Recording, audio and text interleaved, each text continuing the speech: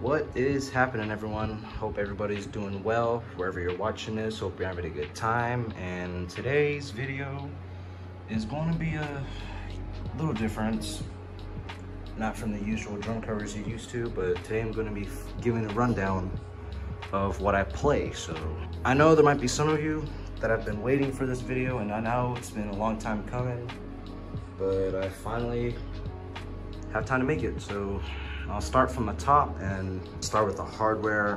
Hardware wise, you know the drill, PDP, and some of it's Yamaha, like this one right here, and some are just cheap stands I bought at Yamaha, like this one. This is I don't remember how much this was, but if you paid attention to my older videos, these used to be where my splashes would go, but now that I have grown, as you can see, I now have 2 bass drums and more floor toms and more cymbals too. So now my splashes just sit on these stands, and great way to use this fucking tom mount. Just use it for a little cymbal holder, so splash can go here. All right, so you know the drill SPL, because you know this is like fucking broke boy Asian kid, so you know, cheap hi-hat stand, SPL, you know the drill, thick fur stick holder, and show you guys the sticks I play. I play on Promark's 5A, and main reason why I'm Promark is because of Mike Portnoy, one of my biggest inspirations to my drumming. So, all right, before we move on to the cymbals, here's my Mapex. I believe this is the 500. Only paid about $160 for this guitar stand. It was actually on one of their E-kits, which would be set up in the front.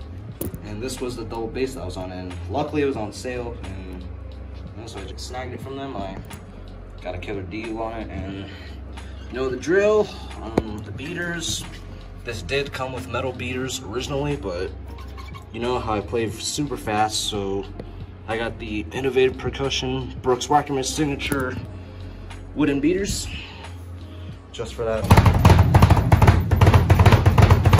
Why am I playing that so bad? But let me show you my little fucking drum exercises that I like to do to warm up my double kick. That warm-up is from the great Dean Castronovo from Journey. All right, now moving on to cymbals. We know the drill. I'm all Sabian because of Mike Portnoy, knowing him, one of my biggest inspirations. And before you guys ask, this is, I'm gonna take the top off right here. This is a B8 top. It's a hi-hat top, and under it is actually an old Ozone Crash. Pretty sure some of you remember this from my older drum covers. Not gonna lie, it sounds pretty killer, especially for those fucking thrashy bits. Screw this back on. I'm gonna give you guys a demonstration, and here it goes. Nothing.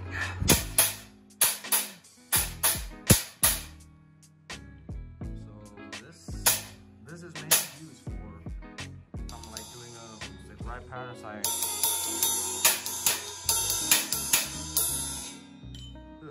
Very Mike Portnoy sounding.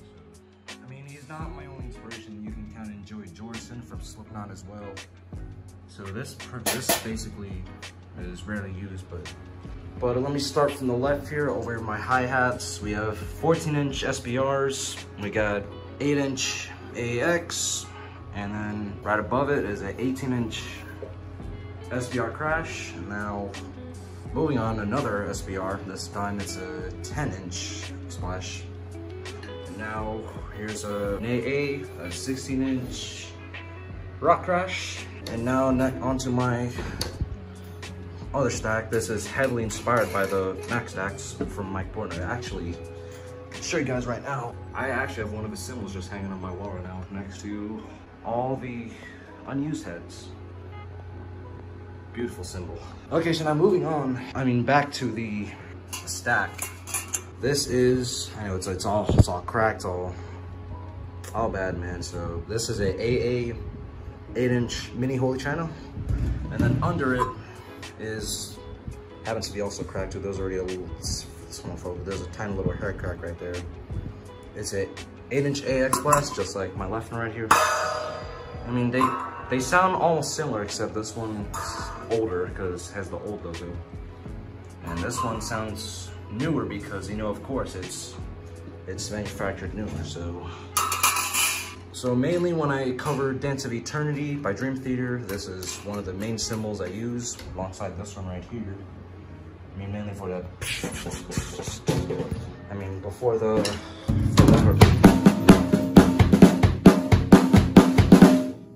part, so like, I mean, I really can't play it right now. So. There's my inspired Mac stacks. And as you guys could plainly see, this was inspired by the low Mac stacks. So hopefully I can snag a pair, save up some money, and yeah, moving on. This is an 18-inch AAX Stage Crash. Got it for cheap off Reverb. I bought it at the same time as this one. So, I mean, yeah, these are normally fucking $300 new, but on Reverb, you know how they have some killer second-hand deals, so only got it for half the price. And then next cymbal is a 7-inch aluminum bell. I mean, that's what it says, but it's, you know, obviously it's made of aluminum, but the fucking sustain in this is crazy.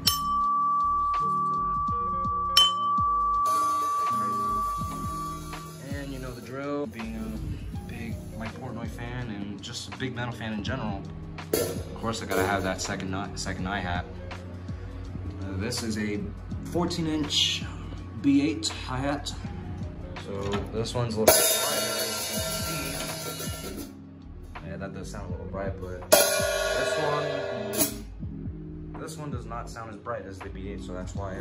If you paid attention to my older videos, this used to be my main hi-hat. It used to be on this one, but I bought this one off Amazon, just my main hi-hat, so, and it sounds great too. So, and now onto the ride, we have a Sabian B8 20-inch, the 20-inch I believe. And now for the China, we got a Chad Smith signature, as you can see. So this is a 17-inch Holy China, I believe. Let's see if I can just get the bag. Yeah, there it is. Yep, AAX 17-inch Holy China, that's right. Sounds great too. I mean, if you hit it soft enough, sounds a little like a gong. If you guys pay attention in Losing Time by Dream Theater, notice how Portnoy ends that song with a gong. So like I was just doing his little fills in the toms, and then just beautiful. So as I'm filming this, I actually watched them live last night in Inglewood at the YouTube Theater, and Losing Time was actually one of their songs, and Mangini killed it like usual. Before I go headwise, you know, Remo, always Remo. So some people out there going, hey, you ever going to switch to Evans? Like, bro, I'm staying with Remo. That's the brand I feel most at home with. So about brands, it's not about the reliability, it's also what you feel most at home with. And if you're on an endorsement and you have a really good relationship with them, yeah, that counts as well. So now moving on from heads, of course, PDP. This is an 8x7, I believe, X7. And right here is a 22x14, I think, PDP concept double bass. And then my snare is a PDP Spectrum 14x5.5, and now we got a 10 by, I believe it's a 10x8. If I'm wrong, I'll just put it somewhere around here. And this is a 12x8, I believe, and this is a 16x14 PDP Encore. Oh, I forgot to mention that. Yeah. And so these drills right here are actually PDP Encores, which I actually paid for $240 off OfferUp. So over here is a 16x16, I believe, PDP concept floor time. Ring's warped, so it sounds like shit right now too, so I kind of have to get a new one.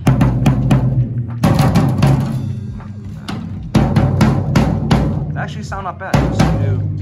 Just need to tune them a little bit, and then they'll be sounding good in no time. So yeah, you know the drill. Sabian cymbals, Promark sticks, PDP drums, and can't forget this little guy right here. So that's a Latin percussion cowbell. You can't really see the brand, but it's Latin percussion. That's pretty much it for my kit tour. Next few purchases, of course I'm looking for ride.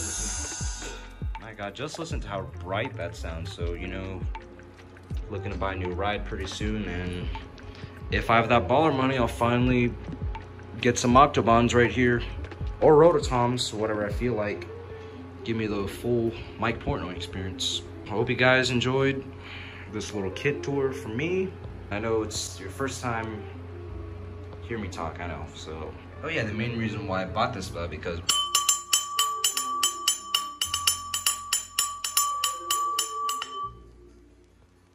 and for Don't Stop Believing too, don't forget that, because you know how Steve Smith's on the bell goes ride, but Dean Castronovo, when they're playing live, he actually uses this. I mean, yeah guys, that's pretty much it for the kit tour. Nothing much left to say, except yeah, microphones. This is an SM57, some Pile CDM 58s, PDMI C78, yeah, it's on the box over there. CDMI 78s, these are some Newers. If you guys ever heard of Newer before, it's NW7. This is another Pile PDMI, excuse me, C78s. Onto the floor tom mics. These are also NW7s, just not this type, not the condenser type. But of course, they still do need phantom power in order for them to work, you know. So, but yeah, let me know in the comments below what you think of this new setup. I've had this setup for about a month now. I mean, ever since I bought this Encore, actually. So I was just looking to buy, just, you know, some more shells in general, just to expand my kit a little bit. And I got pretty tired of just having my bass drum pedal in the center. So just wanted that full double bass, so I can actually feel like I'm playing on one. Except no beater right here, just like most drummers do. The Rev, Dean Castronovo, I mean, you name it, man. So, I mean, yeah, it's pretty much gonna cover everything in this video. So, if you guys enjoyed the video, be sure to smash that thumbs up button and subscribe for more shit on the way. And yeah, I'll see you guys in the next video.